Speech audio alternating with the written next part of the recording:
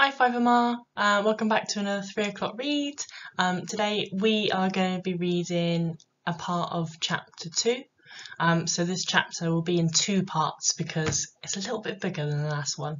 So yeah, enjoy, get comfy, read along with me if you want to.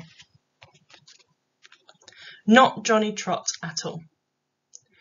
I never had a mother, nor a father, come to that, nor any brothers or sisters, none that I know of anyway.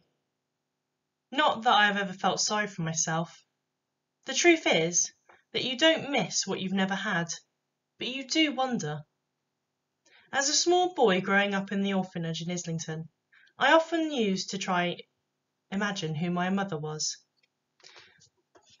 and what she looked like, how she dressed, how she spoke. For some reason, I never much bothered about my father.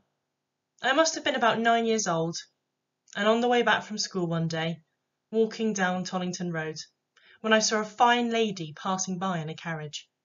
The carriage happened to stop right by me. She was dressed in all black, and I could see that she had been crying.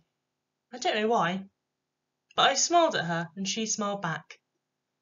At that moment I was sure that she was my mother. Then the carriage moved on and she was gone. For months afterwards I dreamed about her, but as the memory of that moment faded, so did the dream. I had other imaginary mothers, of course. They didn't have to be posh or rich, but I certainly didn't want to believe that my mother might be down on her hands and knees scrubbing someone's doorstep, her nose and hands red and raw with the cold. Above all, my mother had to be beautiful. She couldn't be too old, and she couldn't be too young. She mustn't have had children. It was essential to me that I was the only child, and of course, she would have to have fair hair because I had fair hair. It was natural then, I suppose, that within a few days I had quite made up my mind that Countess Kaninsky fitted that bill perfectly. She was fair-haired, supremely beautiful and elegant, and the right age to be my mother, and so far as I could tell, childless. So if she was my mother, it followed that I had to be a Russian count or prince. I didn't mind which. The more I thought about it, the more I liked the idea, and the more I daydreamed about it. I would lie awake in my little attic room up on the servants' corridor, where the roof leaked and the water pipes gurgled and groaned, and I'd dream my dream, knowing, of course, that it was probably all nonsense, but believing in it just enough for me to be able to enjoy it all the same. Thinking back, I'm sure it was a silly fantasy, as much as my cat-minding duties that made me look forward to much to visiting the Countess's room while she was at rehearsals. I went up there at every possible opportunity, as often as I could manage, without my absence in the lobby being noticed. I was always up and down in the lift, carrying luggage, and each time I'd just slip away for a minute or two and check on Kaspar. Mr. Freddy noticed, of course. He noticed everything. "What have you been up to, lad?" he asked me once I came back down. "Nothing," I told him with a shrug. "Well, one day," he said, "maybe that nothing will get you into a whole lot of trouble with Skullface. So you better watch your step." I knew Mr. Freddy wouldn't snitch on me. He wasn't like that. Usually I'd find Kaspar sitting at the bedroom window, watching the barges steaming by on the river, or sometimes he'd be curled up asleep in his chair in the sitting room.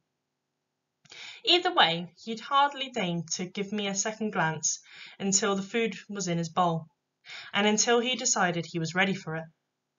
Those first few days, I felt he was treating me in much the same way as most of the guests who came to the Savoy, with a certain cold disdain. I wanted to like him and be liked by him, but he kept his distance. I wanted to stroke him again, but I didn't dare because he made it perfectly clear by the way he looked at me that he didn't want me to. I did dare talk to him though, probably because he couldn't answer me back. I would crouch beside him as he lay in his chair cleaning himself after his meal, and I tell him how my name was not Johnny Trott at all, but Count Nicholas Kardinsky, the Tsar of Russia. Was called Nicholas, I knew that, so I thought the name would do fine for me. I told Kaspar that I was in fact the long-lost son of the Countess, and that she had come to London to look for me, and that therefore I was to be treated with the greatest respect. Even if he was a prince, and that anyway there wasn't much difference between a prince and a count. He'd listened to me for a while, to my fantastical ramblings, but he'd soon tire of them, break into a great roaring purr, close his eyes and go to sleep. But then, after only a few days, he surprised me by jumping up to sit on my lap after he'd finished his meal. I dared to hope that at last he was beginning to treat me as an equal, that he must have believed my story after all, that we might now be friends, so I stroked him. Clearly, I presumed too much. Kaspar sank his claws into my knee just to remind me who the prince was, then sprang off my lap and went to the window, where he sat deliberately ignoring me, swishing his tail with quiet satisfaction and watching the barges on the river. I went to stand by him to try and make it up to him. "And I love you too," I told him. I said it sarcastically, but even as I was saying it, I knew I really did mean it. He was an ungrateful, supercilious creature, and not at all endearing in any way. Yet, despite all of this, I loved him, and I wanted him to love me too. There were moments when, if I'm honest, I relished Kaspar's aristocratic aloofness. Twice a day, during my work breaks, I'd take him out for his walk. We went to the park down by the river, but to get to the park, I had to walk Kaspar on his lead. From the lift, all the way across the lobby to the front door. I swear that Kaspar knew perfectly well that everyone was looking at him, admiring him. He certainly knew how to put on the style. Stepping out all high and mighty, like the Prince of Cats he was, his tail waving majestically. Did I feel proud? Mr. Freddy would doff his top hat to us as we passed by. There was some mockery in the gesture, I knew, but there was something else too. Mr. Freddy knew class when he saw it, and Prince Kaspar was class. He left no one in any doubt about that. Even the dogs in the park knew it. One withering look from Kaspar, and any notions they might have had of the prospect of a good cat chase withered away instantly. Tails between their legs, they would bark at us, but only from a safe distance. Kaspar made it plain that he simply despised them, and then he ignored them.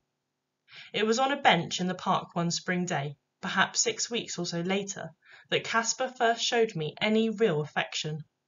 He was sitting up on the park bench beside me, basking in the sunshine,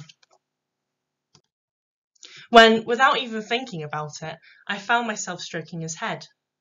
He looked up to me to let me know it was all fine by him, and then he smiled. I promise you he smiled. I felt his head pushing into my hand, felt the purr coming over him. His tail was trembling with pleasure. I know it sounds silly, but at that moment I felt so happy that I was almost purring myself. I looked into his eyes, and for the first time I could tell that he liked me. That at last he thought of me as his friend. I felt honoured. The next morning I met the Countess hurrying through the lobby.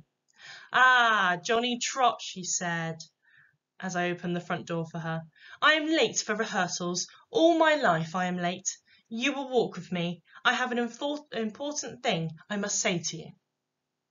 It was raining, so I held the umbrella for her as we crossed the Strand and walked up to Covent Garden, past the barrel organ with the monkey who turned the handle, and the blind soldier playing his accordion by the fruit stalls. She stopped to pat the coalman's horse, who was standing between the shafts of his cart, hanging his head in the rain, and looking thoroughly miserable and soaked through. The Countess berated the coalman soundly when he came out of the pub, and told him in no certain terms that he should put a blanket on the horse in such weather, that in Russia they treated horses properly. The coalman was speechless, too stunned and shamefaced to argue. We walked on. I have much to thank you for, Johnny Trott. Prince Kaspar is a very happy cat, happy to be in London. And when Kaspar is happy, I am happy. I sing better when I know Kaspar is happy. This is true. You know how I know he is happy, because he smiled at me this morning. And this he does not so often, so I know you must be looking after him very well. Okay, so that is the end of chapter 1. The middle part of chapter 2, and the next part will be available soon. Thank you for watching 5MR. Bye!